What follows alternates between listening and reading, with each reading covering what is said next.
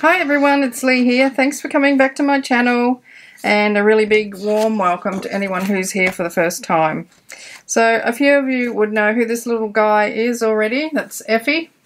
It's a little character created by Louisa Heinzel, who's one of the hosts of Dephemerember.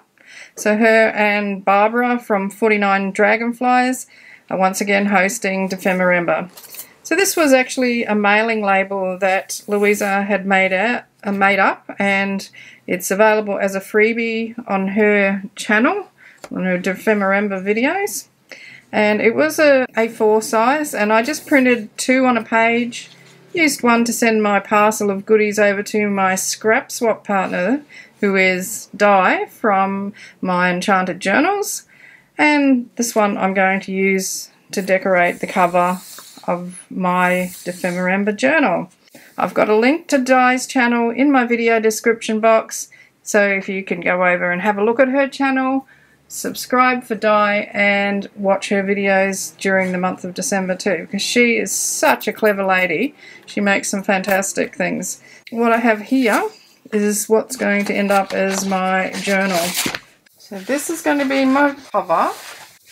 These are going to be my pages. There'll be 16 videos, and I've got 4 manila folders, which I'm going to cut down so they fit in that folder. 4 sides to each one, so 4 fours are 16.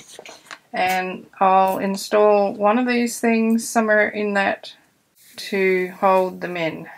I'm going to cover my folder, and I'll start with the outside, and as I said, I'm going to cover it in scraps. So the outside gets covered in the scraps, the inside gets covered in book pages.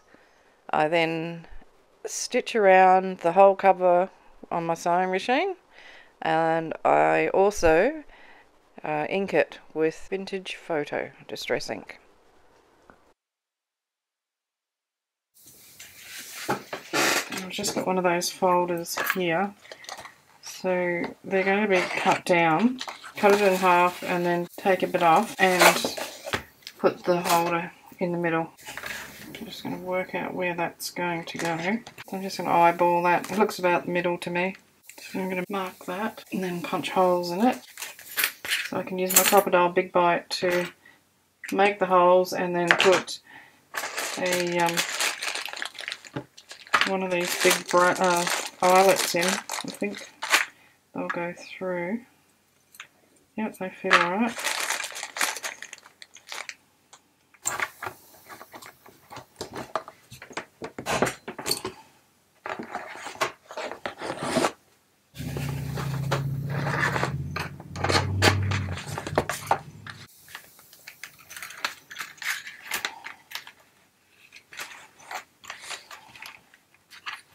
Alright, so they're gonna hold, that's gonna hold the pages in. Yeah, I just need to work out how big to make the pages. Okay, so I've got them all cut up. So they're approximately 7.5 inches wide by 9 7/8 long. And you might be thinking they're too short for this folder, but I quite often like to have bits sticking up off the top of my pages and off the bottom. So that's going to give me that room there to do that. Because it's only a really thin card, I'm going to cover these. So I have a heap of jelly prints left over from various projects, so I'm going to cover them in the jelly prints, and then I'm going to stitch around the edge of them, and then I'll put the holes into them and attach them to the book. So I put the eyelet holes in all my pages, and then I put this on the book and put them on onto this, and it's not going to work because you can't turn the pages. They won't turn. So I'm going to have to think of a different way of putting them in there. I've already got the holes. I'll have to think about it. Which is a bummer, because it was going so well, wasn't it? So I've decided to use a piece of seam binding, and just to see whether this will work.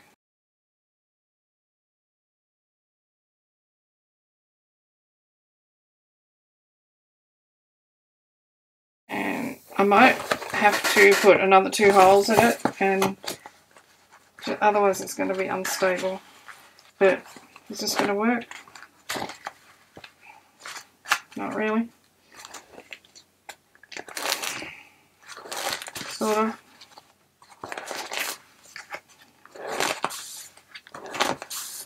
It's pretty primitive, isn't it? I think I've worked it out.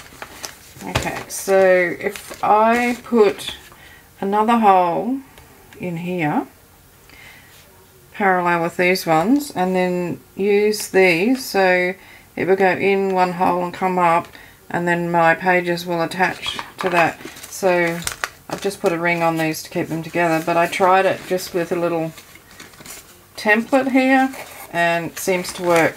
I use this template for spacing, so I know where to put the second hole. If this doesn't work, I'll be making another journal. Or maybe I'll just make this into a box and keep my loose pages in it. Loose pages turns into lose patience. Oh, it works, but, well, you know, I could have just gone and bought a new folder and decorated the cover. Would have been a lot less work, but anyway. So they do turn, they open flat, and I can take them out. I can open and shut them. Well, I've decided that I want to zhuzh this up a bit. I think it looks a little bit bleh on the outside. I mean, there's nothing wrong with all this bit here, but this big blank area and these things here, I think they want livening up a bit. So what I'm going to do is, very carefully, I'm going to apply wrinkly tissue around these bits, and then all over the back as well. Then I'm going to paint it with acrylic paint so that I end up with a nice fake leather look on the outside. You would have seen me do a similar method to this when I made my fake leather.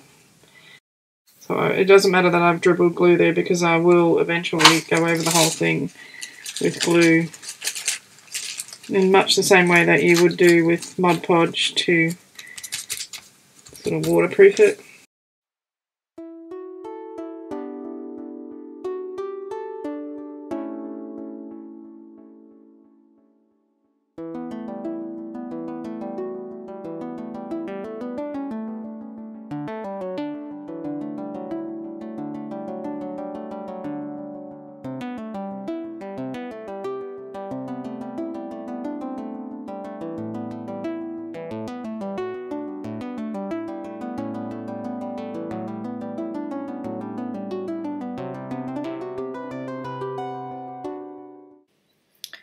When I get this bit finished, I decide that I want to redo the whole front cover as well, so I then put the tissue over the images of Effie and the photos of the children, and I start applying paint. So I firstly put down some burnt umber and raw umber and some rose gold mixes of paint just randomly all over the entire cover outside. Then I got shoe polish, and the first colour that I used was a medium tan colour, and I thought it's not dark enough, so I then switched to dark tan, which I liked much better. I thoroughly covered it in that dark tan shoe polish, then got a nice soft cloth and gave it a good shine up, touched up any pieces where I could see I'd rubbed off, you know, like made the tissue lift up, because it did happen in a few places. And I just had to keep checking to make sure I wasn't lifting any of the tissue up and patching it where necessary. So what I've got there now is liquid shoe polish. I was having trouble getting the shoe polish down into, you know, like the second layer, like the layer below sort of thing that was exposed, so I used the liquid shoe polish to get it in there. And now I've got a black one, and I'm just going around and edging, putting black edge on it, a bit like when you ink with the distress ink, so it worked the same way.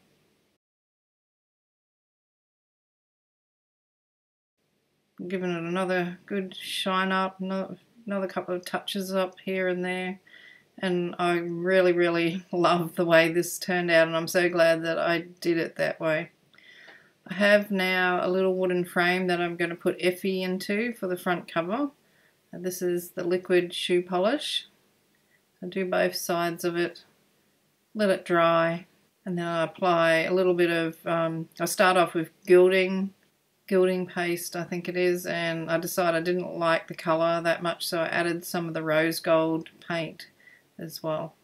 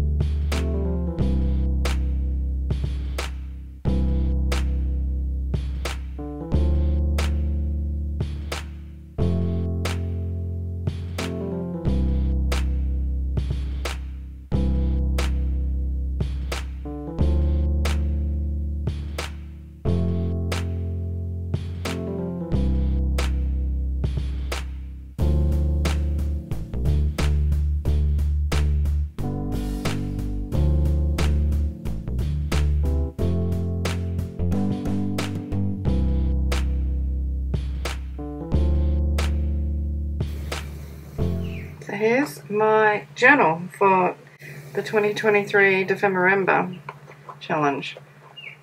So it's a fake leather journal with a couple of rings to hold the pages in. Started making it a certain way and then it evolved into something else. This is the end product. I've got just a little bit of decoration here, some metal corners. I've got Effie and a little frame on the front. I've got Dephemerember 2023. So it's held closed by these elastic pieces which come from the back. And when you open it up, you have inside here 8 removable pages for the 16 videos that we'll be doing during Dephemerember. So I hope you love this as much as I do. I'm really happy with how it's turned out. So let me know in the comments what you think. Hit the subscribe button if you're not already subscribed to my channel. Leave me a thumbs up and a comment, and I'll see you in the next video. I'll show you what Di has sent me. I'll also show you what I'm going to keep my scraps in. So in the meantime, happy crafting. I'll see you in another video. Hugs and cheers from Australia. Hooroo!